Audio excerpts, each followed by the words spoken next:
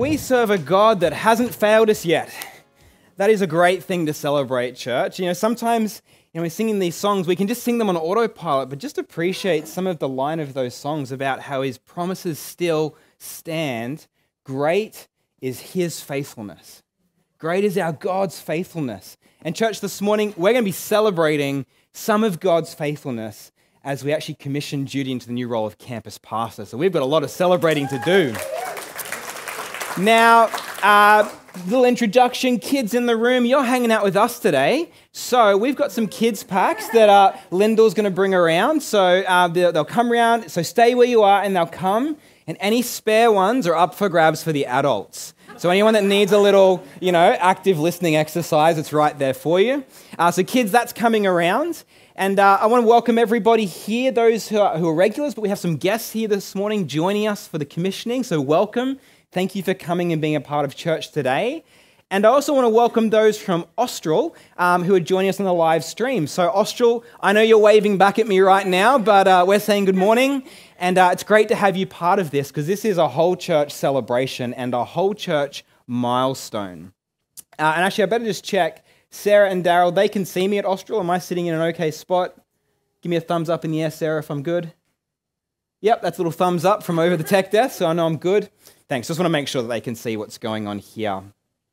So look, today we're doing something different. So we're pausing our God is Teaching series for today, and we will resume that next week. And so today is going to be some updates and some stories and testimonies as we celebrate what God is doing in an important season of transition for us.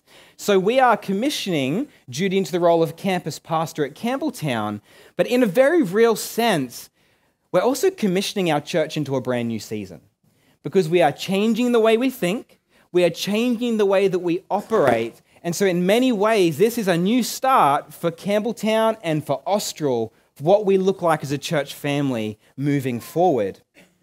Now, to give you some context for the role of campus pastor, I want to explain a bit about our church and how it works so you can see where this fits in and where this involves you.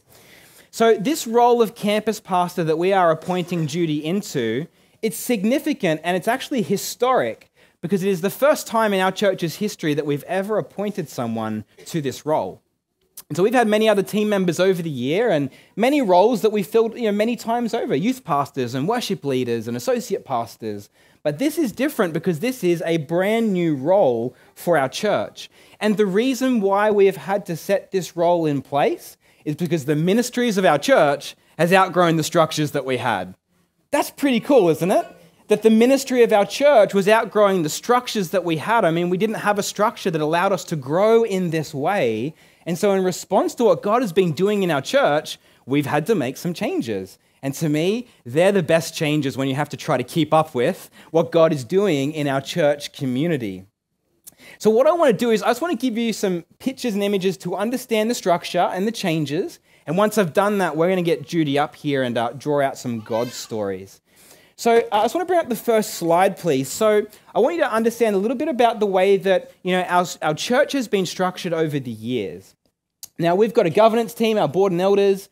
We've had senior pastors even long before me. And in the Campbelltown Church, we've had all kinds of different ministry areas and teams. Now, what I've written there is not exhaustive. I just wanted to get the cogs whirling about the kinds of things that happen in the life of our church. And in each of those things listed, we have team leaders. We have, whether it's people that are volunteering or on staff, whole groups of people working together in each of those ministry areas. Now, the way that this structure has worked historically is, you've got a team leader in charge of each of those areas, and those team leaders are cared for by the senior pastor.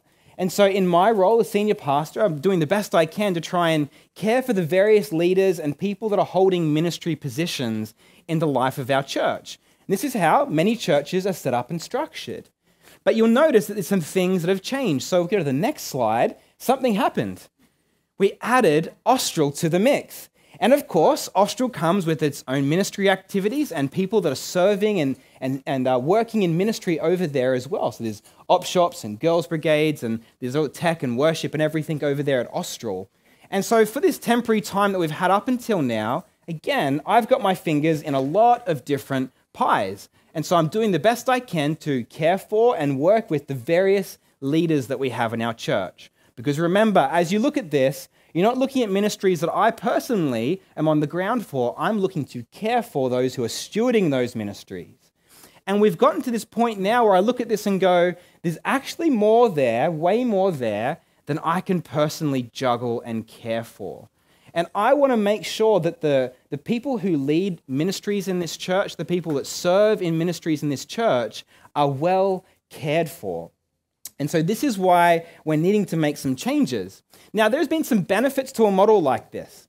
The benefits is I've got a pretty good understanding of what's happening in all the different ministry areas, and I'm hearing stories and feedback. But the limitation is that I personally can't be everywhere at once. And the limitation is that I actually think those who lead in ministry need more investment, need more care, and need more support. Now, I don't see this as a bad thing. I actually see when I reach my limitations as a God thing to go, actually, we need to keep empowering more people into ministry, more people into leadership in this church. And for me, last year, it was illustrated by this really funny, 2-day period that I had. So across 2 days, which probably 16 working hours, let's call it that, I ran a funeral, I visited a newborn baby, I ran a premarital counseling session, I wrote a sermon, I networked with local pastors in the area, and I did some strategic planning for offshore. Oh, and there was a policy we reviewed that day too. And I'm just giving that to you as a bit of an insight, but I'm pretty good at keeping things to timeframes, but it was about shifting categories and not being able to be with everybody that I wanted to be with. And so for me, that's part of the reason why we're now making some changes. And let's be honest, a lot has changed for our church in these last few years. Like if you look at just what has happened in our church since COVID-19 and resuming, we've made a lot of changes. We're now starting to function as a multi-site. So we're now thinking about 2 geographical locations. No one person can be anywhere. We've had new people that have come and joined our church. So there's so many new relationships that we're forming, new opportunities to get to hear people's stories and see what God is doing. And we've been doing renovations and projects, and the Austral renovations are going well, by the way. They're not too far away from the insides being complete. So I know the Austral congregation will be cheering about that fact. So a lot has changed. And so church, it's time to multiply. It's actually time to multiply. We can't just go with addition anymore. Multiplication is going to be the way that we need to move forward. As a church, we need to be able to multiply our leadership. We need to be multiplying our systems and our structures, and ultimately multiplying our capacity to serve the community that God has entrusted us with. Because God has entrusted us together as a church family with a mission in our communities to love God and to love others and to make disciples. And so we want to make sure as a church that we keep reaching our potential in that way. Now, all through Scripture, we see examples of leaders passing on the baton, multiplying themselves. And I'll give you a couple of examples. Does anyone know the story of Moses and Jethro? Moses and Jethro. So in the Old Testament, and Moses, he's got God's people in the Exodus, and Jethro comes up and says, you can't manage all of this. It's not good for you. It's not good for everybody else. And so we see Moses start to appoint people into positions of leadership to care for the needs of their community. If you're reading the New Testament, look at the Apostle Paul, and he's constantly empowering other people. And we've got letters to Timothy and Titus, and he empowers Barnabas and others. And so the Apostle Paul is always setting people up and empowering them to care for different ministries in the New Testament church. And hey, we see Jesus when he ascends. He actually says, you know what? My part on this earth here is done, but yours is just beginning. He gives us the Spirit and says, you go and make disciples of all the nations. And he empowers us and he passes on the baton to us so that we together may go and make disciples. And so all through Scripture, we see people empowering and appointing so that they can serve better, care for people better, and reach people better. And so what's changing for us? Well, church, this next slide here is our new structure that we're starting to set up. Now, what you'll see is there's 2 roles here in red. And what that means is those are roles that are not fulfilled and may not be for several years. So we are setting up a structure for the future of our church. And so what we are doing is starting to put things into some categories. We have an Austral community. We have on one side there, we have a bunch of logistical things that happen in church. The admin, finances, work health and safety, building maintenance. There's a lot of that stuff that goes into church life, so that's coming into a category. And we have the Campbelltown community here. And on top of each category, what we slowly want to do is be appointing leaders who can focus on those ministry areas and caring for the leaders, the congregation, and the matters that are important in those key areas. And so this morning, as we appoint Judy into the role of campus pastor, I wanted you to see this image so you could start to see what is changing and what is different. Because it is a brand new way of thinking and a brand new way of structuring our church. But what this is doing is enabling us to multiply our leadership and to multiply our capacity to serve one another and to serve our community.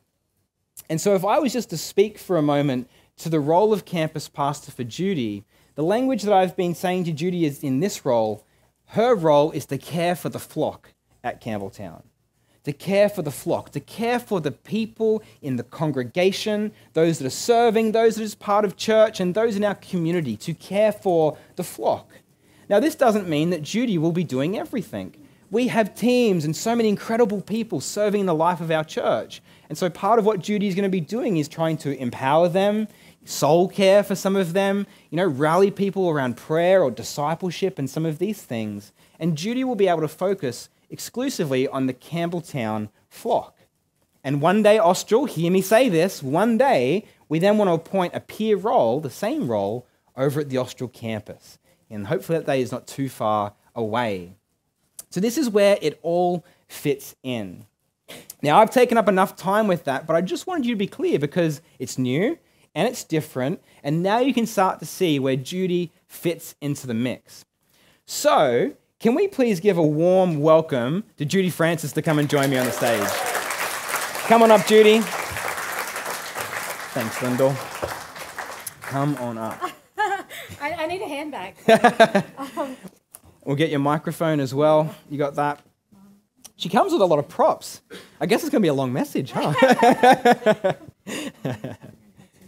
That one should already be on, I think. Yep. You're good to go. All right. Pull up a chair, Judy. I feel like I needed a handbag to bring all my stuff. But every time I do a sermon, I have props. So all my props have come with me today. And there's a God story in all of the props. Of course there is. We're going to get to that. So what we're going to do for the next couple of minutes is I just want to interview Judy because there's a lot of story and testimony that's led to this point. And I actually think there's so much benefit hearing from the God moments that have been happening for Judy. So we'll ask some questions together. And then at the end, we're going to lay hands and pray for Judy.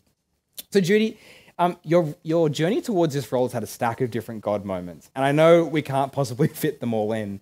But how has God been confirming your calling to this role recently?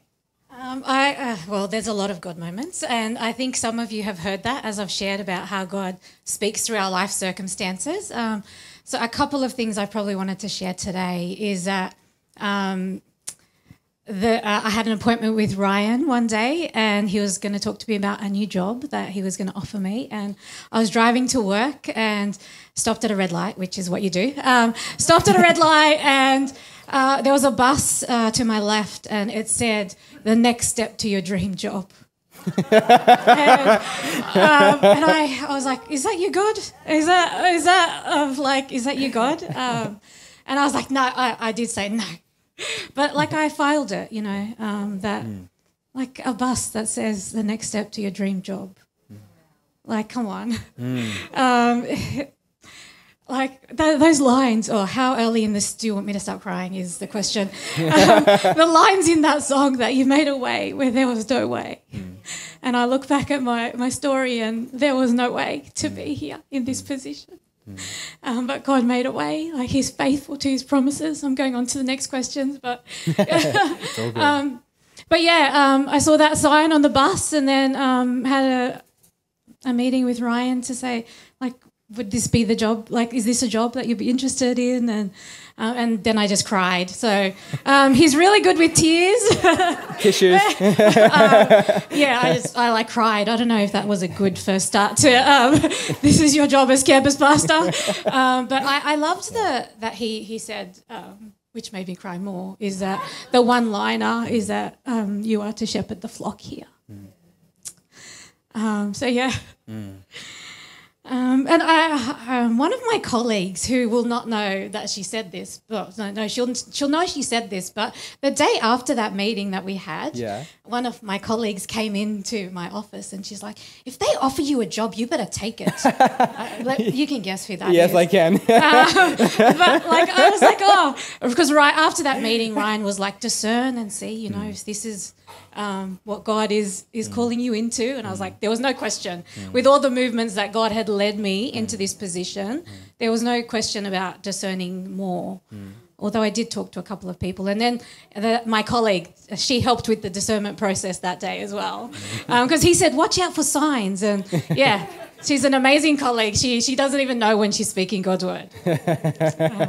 So yeah, that's the awesome answer to that question? Yeah. So does anyone else need a bus by any chance? Because those buses sound amazing to have it written in writing right there. But I wanted to draw this out because these things just don't happen in a vacuum. And when we're discerning things together, we have to keep an eye out for the God activity around us. And if I was to add just another piece of the God activity, I mean, we brought this role to you as a church community, and we said it was a discernment process, and it involved an opt-in with that $20 challenge.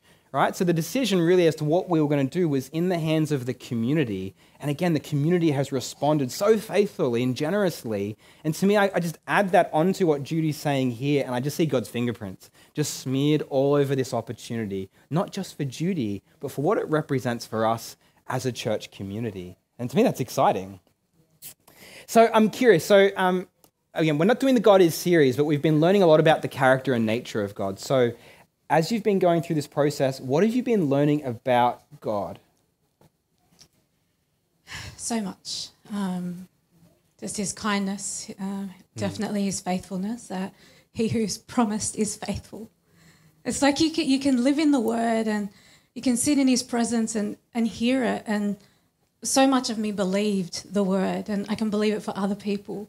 But then to actually know that he would be faithful to me, that I would sit in his goodness. And I think one of my favourite names for God is El Rohi, that he sees. He's the God that sees you. And I always used to hold that you see me, God, even if man doesn't see me, that you see me. And I think through this, it's just, I guess, confirmed and affirmed that God sees us. Like in the wilderness, he goes out to us and he just constantly pursues us. He constantly pursues us. Like each of us, he wants our heart and he wants all of it. And he sees us in the darkness, where one of my friends, and I've been telling people this story because I'm just blown away by my story, blown away by my own story.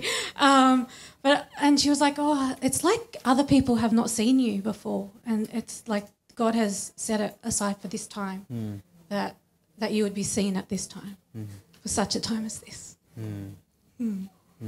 That's God's faithfulness on display, because again, behind all this, I've been praying for some time going, God, would you bring the right person? Like, God, we need to multiply our leadership. God, I can't fit it all in. You know? And so I've been praying behind the scenes. And if I was to connect the dots, when Rachel went on maternity leave, I was always praying that, God, would you bring us someone who wouldn't just be here to fill a gap for a season? Would you bring someone that could maybe take on a role afterwards? I never knew what the role was going to be, but that was the prayer. So I look back at God's faithfulness in that journey for us as a church last year and see how that is now, bearing fruit in this season as well. I mean, God is just so faithful through this entire story.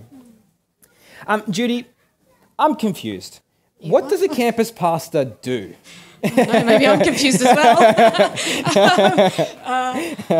Well, I think I love the one-liner that you gave me. So that is my heart, that I would shepherd the flock.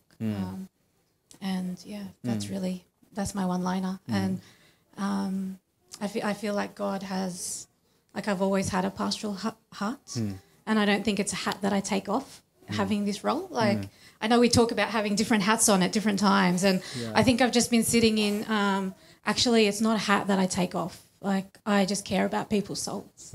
Like I care about their walk with God, or their walk without God. Like I just care about people's souls. So the campus pastor will be shepherding the flock.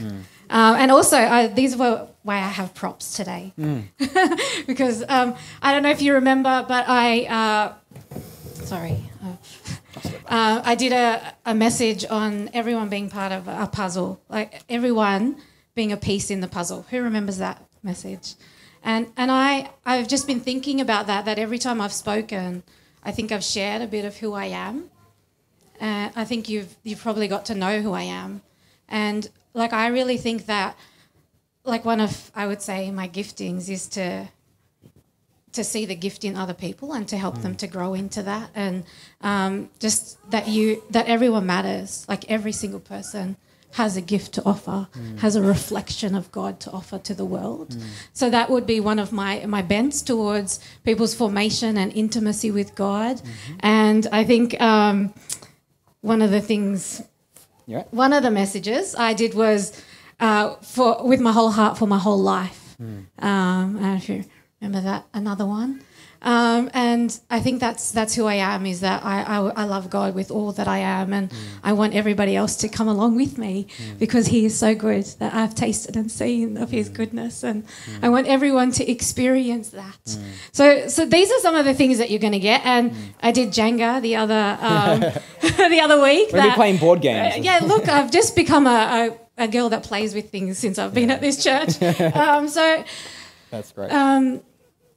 The Jenga is about who God is, and I love that we would all encounter the fullness of who he is, because there's so much to him. And I think as we live our lives, we can have so many blockages and not know the fullness of who he is. So some of my bent as being a campus pastor will be, how do we get to know him more?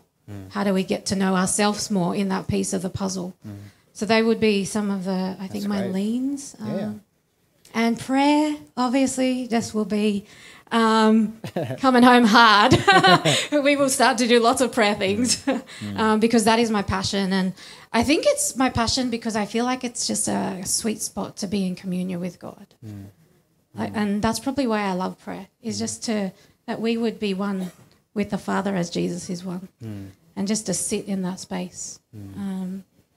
That's great. Does that answer the question? It does, because again, for a lot of us here, the idea of a campus pastor, it's still new, still a bit confusing, and so it's thinking about, what is Judy bringing to the table? And if I was just teasing that out a little bit more, I wanted to look for someone with a real pastoral and spiritual growth, kind of spiritual formation kind of skill set, because the gift that Judy offers, and you heard her say that, the gift is to tease out the gift in other people and to help people grow in their faith.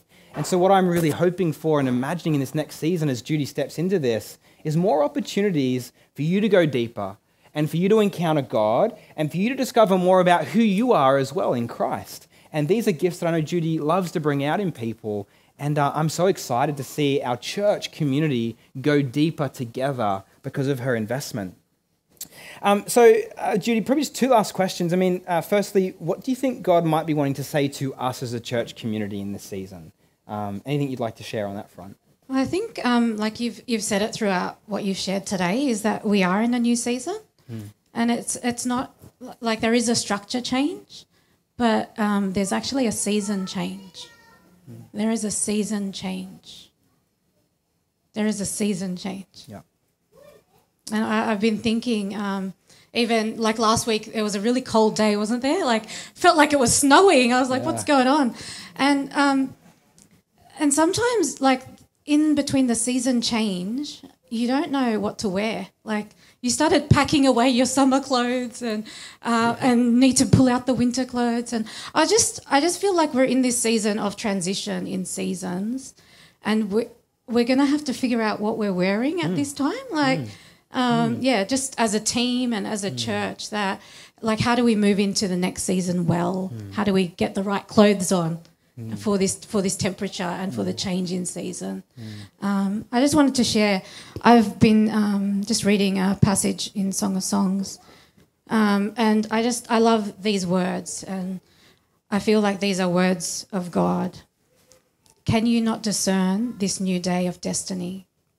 Can you not discern this new day of destiny breaking forth around you? The early signs of my purposes and plans are bursting forth. The budding vines of new life are blooming everywhere. The fragrance of their flowers whispers, there is change in the air. There is change in the air. And it's not just a new season for the ministry team or the church corporately, but it's a change. It's a new season for you. That actually Jesus is inviting you into a new season right now.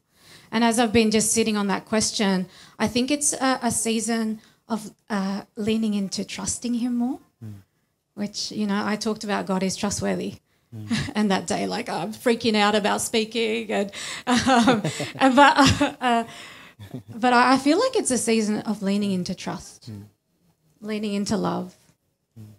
But yeah, really just leaning into trust in this new season, that he will direct us, because I feel like we're going into a place that is unknown and we don't have the GPS. And sometimes people say you don't need to know where you're going, but you just need to have, you need to know God, the God who's taking you. And sometimes do we know that God though? Actually when we go into the darkness, do we really know that he's trustworthy, that he's good, that he's faithful? So I feel like it's a season of leaning into trust of who he really is, not who we think he is.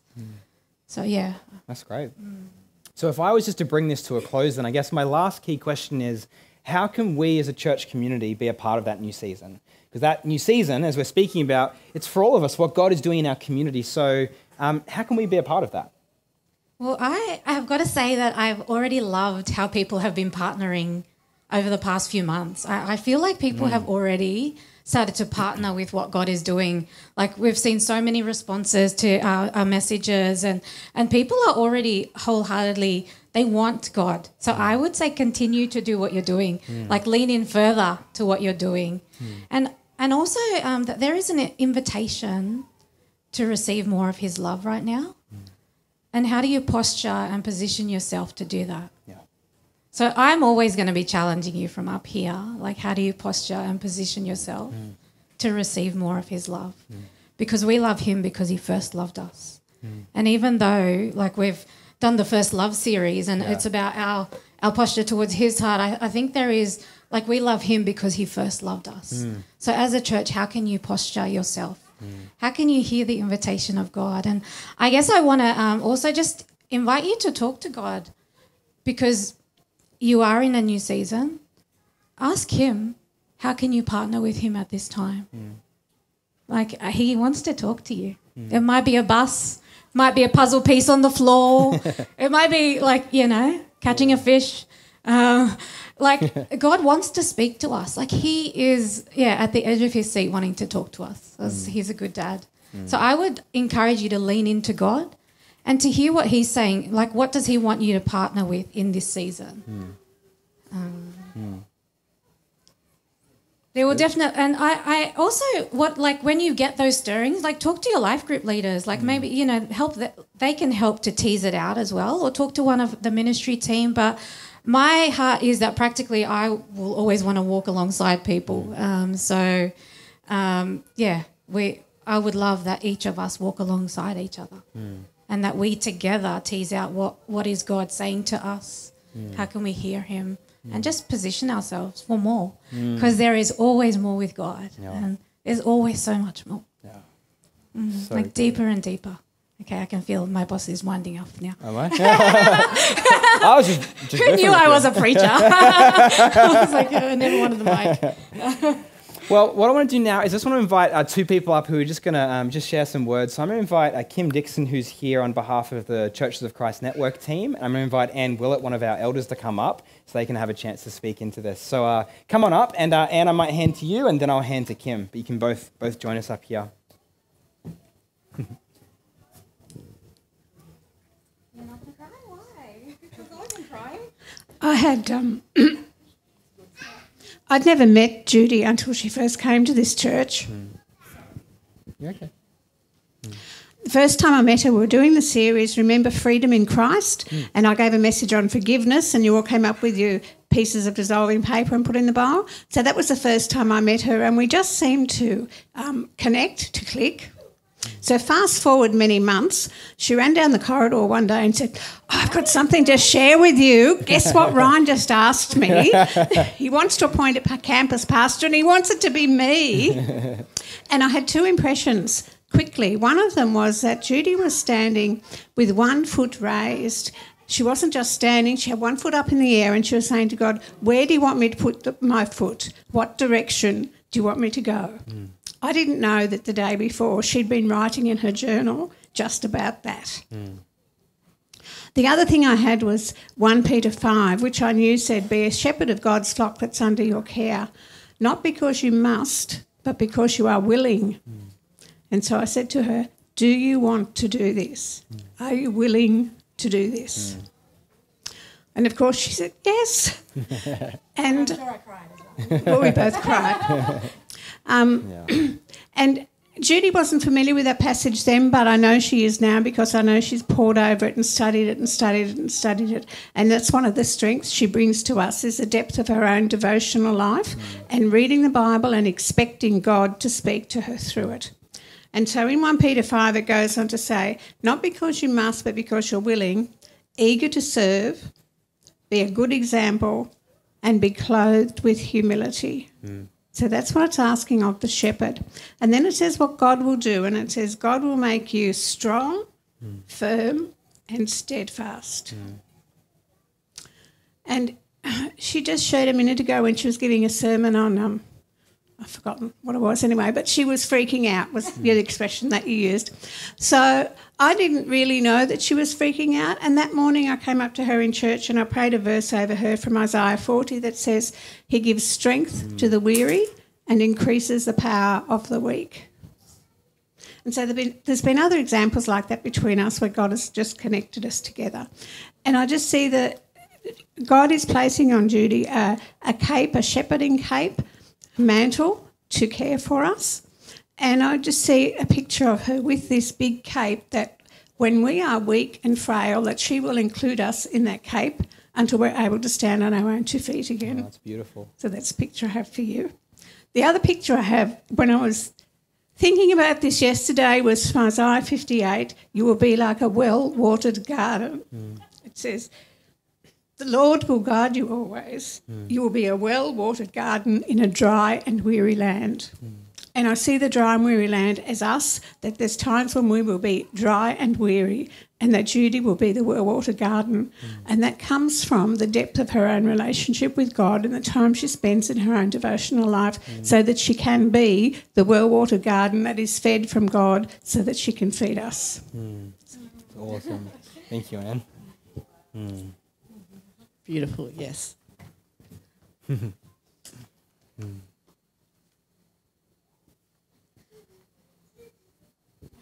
Thank you. What rich, beautiful pictures and affirmations and blessings. It's great joy to be here as Judy's friend, but also on behalf of our network of Churches of Christ, just to affirm Judy and celebrate with you all this morning.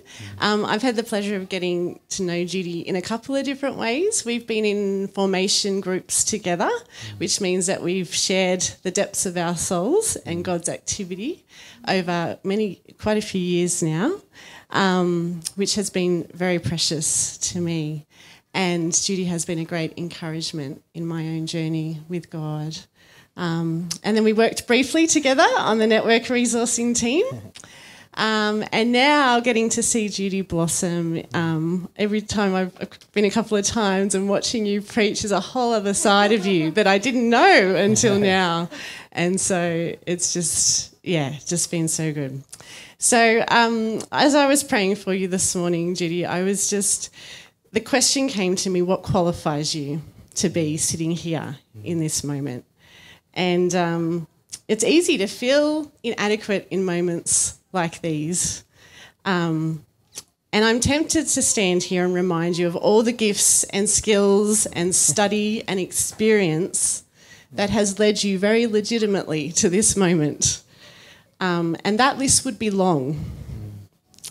But instead there were two realities that stand above the rest that I wanted to affirm. And in many ways they've already been said, but I just trust that God is honing the point this morning. I think there's a particular work that God is doing in our network of churches in this season. And it's a work of integration, of healing and of unity. And it's a restoration of the soul of who we are as a network that will bring life. And within that wider work, I believe women are especially on God's heart. And I see that He is restoring the value and the voices of women in leadership in our churches. Judy, I have had a front row seat in this work of God within your own story, and I have sat in awe with you, speechless, as you have told the story that at times you have expressed has felt too good to be true, of how God has led you to this people in this time. You could not have orchestrated this. My friend. And so this morning, I hope that you can receive in every fibre of your body that it is good and it is true. And Judy, as you embraced the opportunity to fill in for Rachel, I watched you do more than a job. I watched you find a new home.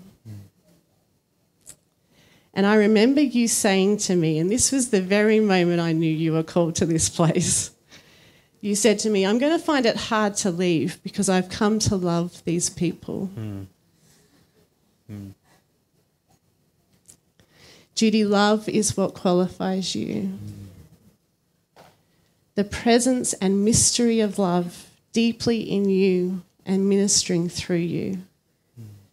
You draw people into the presence of great love, and that is the core work of a pastor. Judy, may you continue to learn what it is and teach us by your example to move and minister at the speed of love. I think this is what you have to teach us in your leadership. And it's a journey. So I just wanted to finish by reading a blessing from John O'Donoghue, and this is one that we've reflected on many times together, and God reminded me of it today, and it's entitled For One's Calling, the Priesthood.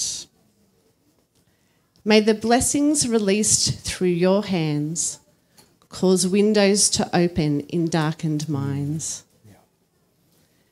May the sufferings your calling brings be but winter before the spring. May the companionship of your doubt restore what your beliefs leave out. May the secret hungers of your heart harvest from emptiness its sacred fruit. May your solitude be a voyage into the wilderness and wonder of God. May your words have the prophetic edge to enable the heart to hear itself. May the silence where your calling dwells foster your freedom in all you do and feel. May you find worlds full of divine warmth to close the dying in the language of dawn. And may the slow light of the Eucharist be a sure shelter around your future. Amen. Thank you, Kim. What a powerful blessing that was. I'll have to get a copy of that from you.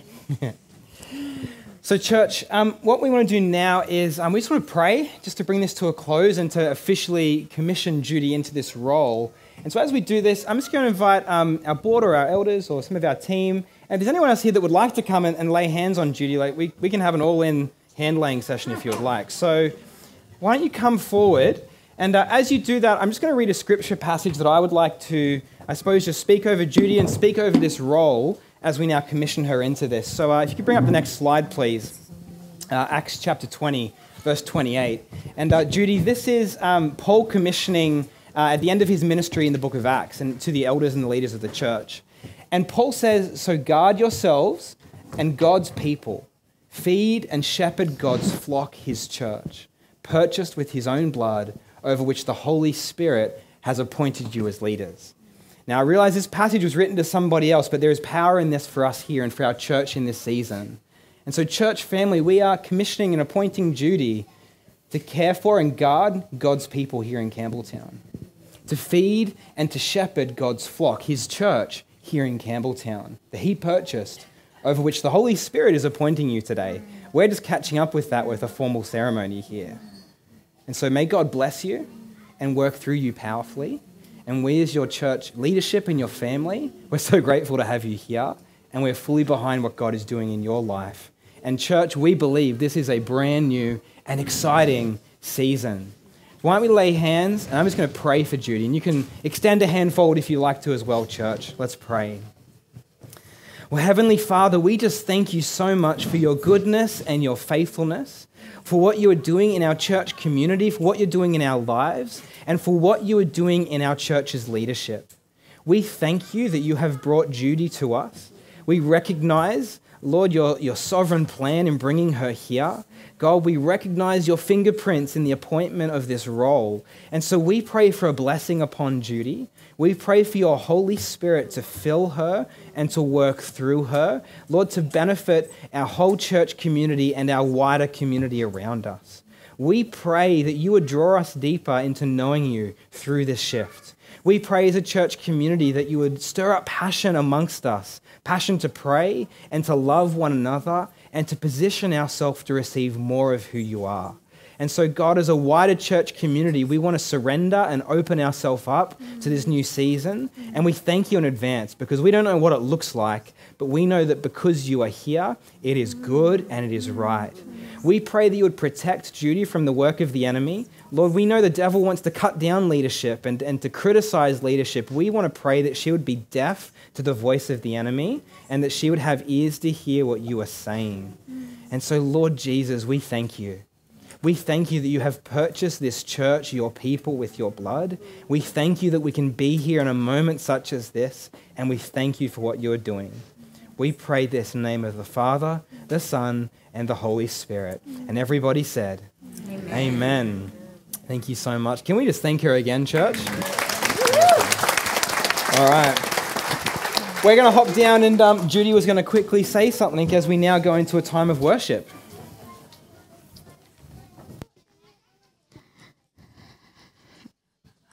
Oh, look at all this stuff here.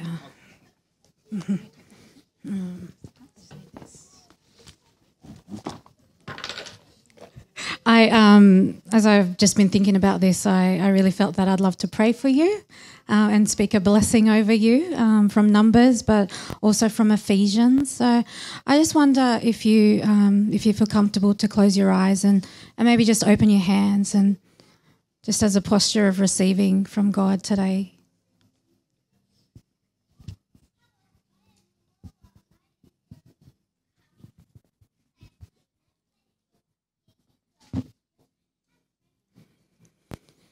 I pray that from his glorious, unlimited resources, he will empower you with inner strength through his Spirit. Then Christ will make his home in your hearts as you trust in him. Then Christ will make his home in your hearts as you trust in him. Your roots will grow down into God's love and keep you strong. And may you have the power to understand, as all God's people should, how wide, how long, how high, and how deep is his love. May you experience the love of Christ. May you experience the love of Christ, though it is too great to understand fully. Then you will be made complete with all the fullness of life and power that comes from God.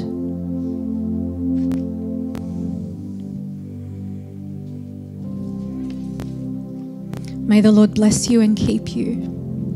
protect you, sustain you, and guard you. May the Lord make his face shine upon you with favor. May he be gracious to you, surrounding you with loving kindness.